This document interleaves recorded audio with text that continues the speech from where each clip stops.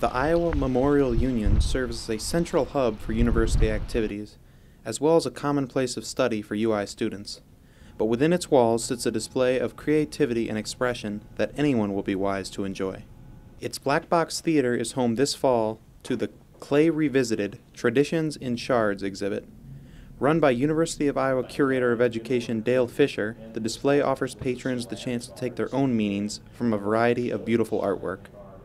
So there's a big range of things in here that were meant to provide people with different life experience, different levels of entry into looking at things. For a building normally bustling with a variety of activities and student interactions, art exhibits like this one offer an opportunity to escape into a unique and introspective setting. If you do decide to come in and take a look, a close look, a really close look, you're bound to find something that piques your interest, even if it takes you a minute or two to sit down and figure out exactly why it does so.